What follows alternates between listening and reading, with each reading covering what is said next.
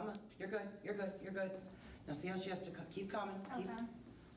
Go ahead, follow your eyes, there you go, you got it. At Burlington County's tech schools, virtual and augmented reality could be the future of education in fields like public safety, health, cars, and fabrication.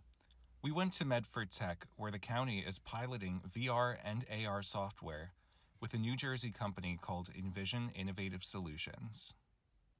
We can pull up a whole bunch of different things. So you can click on the head and it'll show you head MRIs, the normal brain. It'll show you like aneurysms, cancer, things like that.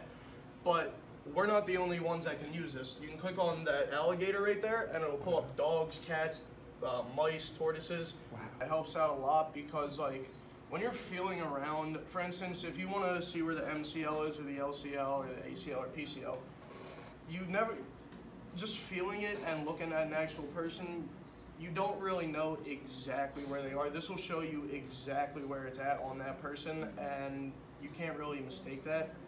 We can even perform a virtual dissection and see the inside of a human brain. Teachers say that although VR and AR use simulations, the experiences are preparing kids for the real world. I grew up in a different world. Now they can come in here and they can do this and they can learn it right without having to go out there and worry about the sparks hitting them, worried about the helmet coming down and not being able to see. And it just helps to develop it. So when they're struggling out there, they'll come in here and they'll practice and play around. With the help of virtual reality, these criminal justice students were instantly transported from their classroom to the scene of a homicide, snapping pictures of the scene and placing evidence cards.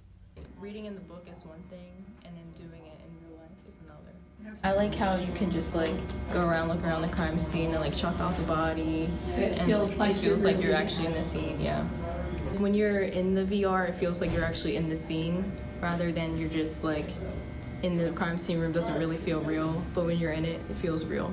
Reporting for the Burlington County Times, I'm Gianluca D'Elia.